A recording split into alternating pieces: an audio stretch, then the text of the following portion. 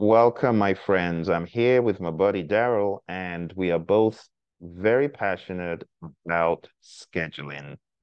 And therefore, the topic of scheduling tools comes up quite frequently. Today, we are going to present some data to you that shows the leader in the marketplace as far as scheduling is concerned. We are going to take a look at who is the big kahuna and who follows. So I'm just going to put a bunch of data on the screen, and bit by bit, we are going to unravel who is the leader and who is at the bottom of the stack. So let's go to our whiteboard, and here are the results. So Darrell and I have used a smattering of tools throughout our careers, but nothing prepared us for this. Nothing prepared us for the data that we're showing you, which was gleaned from data nights. So as you can see here at the top of the stack, we have Jira. Jira comes in at 36.57% of the market share, and that is followed by Microsoft Project at 19.78%. That is followed by Clickup at 8.45%, followed by Wrike at 7.92% of the market share, Asana, followed by Smartsheet, followed by Monday.com and Primavera P6, followed by Zoho Projects, and then Trello. So my question is, Darrell, what are your thoughts right off the bat about this data? Just looking at the data, I'm disappointed on how Microsoft Project is considered in the low percentage of the rating category, and Jira is one of the number one. Right? I mean, I can't say I'm absolutely shocked, but it is surprising nonetheless, especially since Microsoft was a big kahuna just coming into the world of project management software. So let's put some further dialogue in this box, people to assess what we have included in here. It says this table shows that Jira is the clear leader in the market with a market share of over 36%. It is followed by Microsoft Project. Thank goodness, Microsoft Project. I don't think this got the memo. It is followed by Microsoft Project and then Clickup and Wrike. So you get all of this information from the data that was gleaned. It says Smartsheet, Monday.com, Primavera P6, Zoho Projects, and Trello all have smaller market shares, but are still popular choices for project management and scheduling. Now, let's honestly critique when you're talking about all-in-one project management, based on what I know, all-in-one project management, I think we could argue that all of these can be used for all-in-one project management in their own respects. We could argue that. But I guess when it comes to Jira, I think the advantage that Jira has over the others is it has a free version, Darrell. And that is quite important, when people are looking to use a tool, if you want a tool to go viral, there should be a free version, perpetually free version. I have Jira perpetually free on my phone. I cannot say the same for Microsoft Project. There is no free Microsoft Project. Now, people will say, well, Teams has Planner. What are your thoughts on that, Darrell? I honestly think with not having Microsoft Project just as free as how Jira is, it's it keeps that percentage low at that 19%, and it steers away um, new project managers of using Microsoft Project. I think so, right? Because a lot of the new project managers, they want to experiment. They want to experiment with tools, and there's not as much commitment into investing in a tool, paying hundreds of dollars. When you think about it, the cost of Microsoft Project is quite cost prohibitive. Take a look at the community, Darrell. You know how everyone is when it comes to, let's just talk about the PMP exam, right? A lot of folks are looking for free stuff because a lot of project managers, they just think in a more, how can I conserve my budget? And if they're thinking like that, they're not going to spend hundreds of dollars. Or nowadays, Darrell, aren't we trapped in a subscription? It becomes the never-ending loop of subscription, right? Subscription, and then you just go into that do loop and you can't come out of it if you are committed to using Microsoft Project. That could be dissuading others. So I think Jira is on top there because of its free accessibility. Like I said, I have it on my phone. It's been there for years. I've never had to pay a dime to Atlassian. And you take a look at the others. I'm not sure about the free versions of everything else, but I know I've done a free version of ClickUp, Wrike, and Asana. I don't know if they're lifetime. Do you know anything about that, Dal? I don't think ClickUp or even Wrike is on a lifetime deal. I know ClickUp, I used it a couple times in previous projects, and it's similar to Smartsheets, Phil. Mhm. With Wrike, Yeah. you're a lot more um, massaging your schedule to understand the delays and where it actually causes that delay. So you're able to Hmm. manipulate the Gantt chart bar or the chart itself in I Wrike. see. Gotcha. Yeah. So I have played with Wrike in the past. ClickUp, it does say has a free version of it, and there are many other versions of these tools. But let's take a look at Smartsheet at 5%. It's carved out a nice little market share for itself. You know, I'm surprised that Wrike and Asana are higher than Smartsheet, but I can guess why. Where do you think ClickUp, Wrike, and Asana have usurped Smartsheet?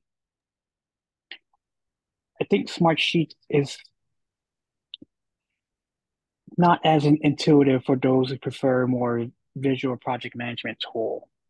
But you can get that from Wrike and also Jira and an Agile mindset. Mm-hmm. Absolutely.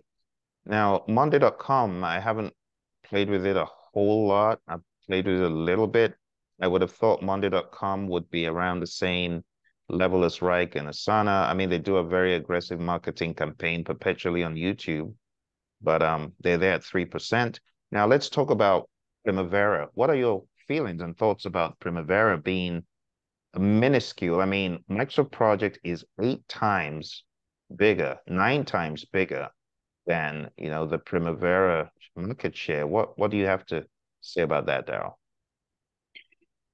With using Primavera P6 or even seeing that low percentage, it's expected, Phil, with that software.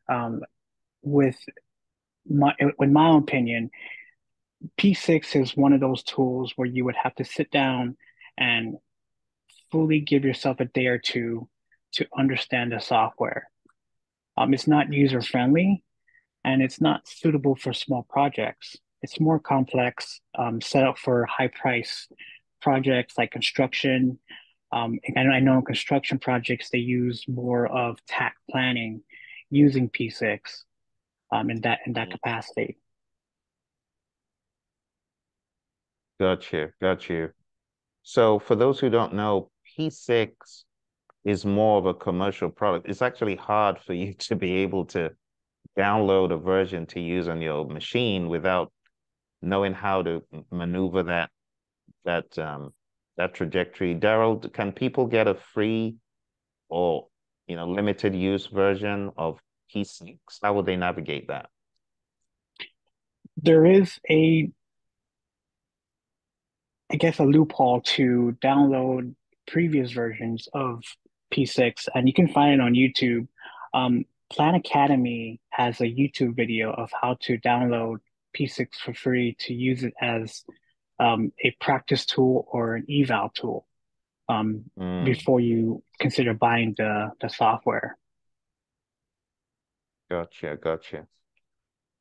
And, like you said, Primavera could be quite complex. It's powerful, but it's complex. It has a lot of firepower. And honestly, that could be seen as a barrier to those who are not very experienced in project management to begin with. And it's focused on large, complex projects. I only had to use that once in my career. That was once out of many companies on Motorola. So it may not be the best choice for smaller projects, smaller companies that don't have that infrastructure, or companies that want a more agile approach. These days, a lot of companies are looking for a more agile approach, as you said. And then when it comes to Absolutely. the competition, I mean, the competition just slays it because do you know what the cost is for Primavera, Darrell, for It's license more in today? the above the $1,000 range, depending on how many licenses you're gonna use and so forth. Mm, wow. So that definitely is cost prohibitive right there.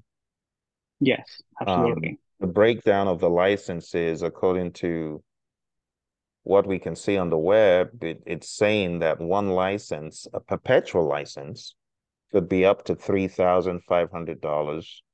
And that means you can use it for as long as you want, but you'll need to purchase a separate maintenance subscription in order to receive updates and support. And the cost of maintenance, depending on the number of licenses, as you said, for example, a maintenance subscription of 10 licenses costs $2,800 a year.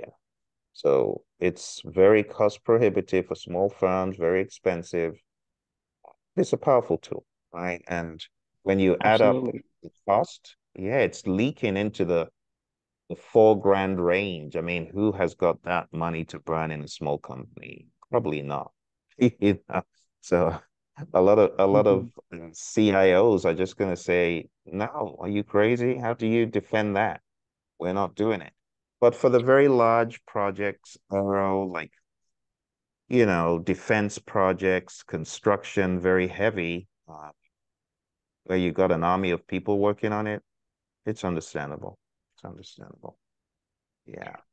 And then what else, Darrell? We've got Trello at 1.5%. What are your thoughts about that? Because when you talk about Agile, Jira and Trello are from the same company.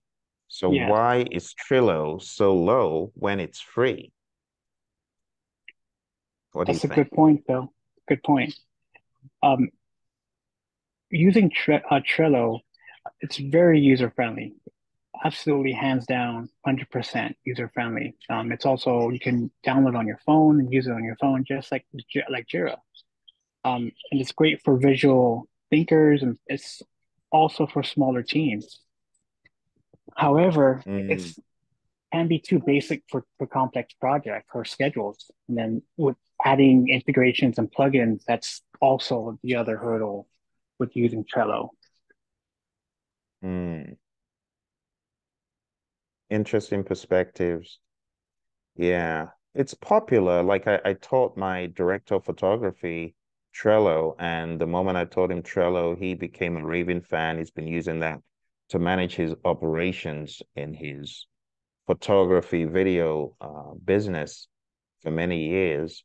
But when you think about Trello, one thing comes to mind, Kanban, right? The automation of it is not as sophisticated as Jira. The manipulation of it is not as sophisticated as Jira.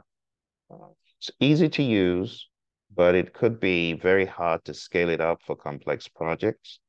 And as far as integrations, it may not be as integrable uh, compared to other tools, that have their workflow cut out in a different way. But I think the major thing is what you said, Darrell. Its simplicity could also be its Achilles heel. So Interesting Absolutely, Phil. perspectives. Yeah, well, there you have it. It was interesting to look at this data with you, Darrell. And for those people who want more information about how to maneuver these tools, I want you to be aware that my buddy Darrell here is a Microsoft project expert. This is what he does for a living.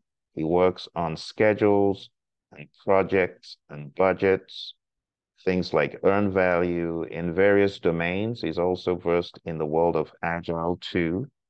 And when it comes to P6, if you want some context on that, he can also offer you some coaching and advice and mentoring. So to subscribe to Darrell's channel, you need to find the at. Darrell, tell me the at sign for you.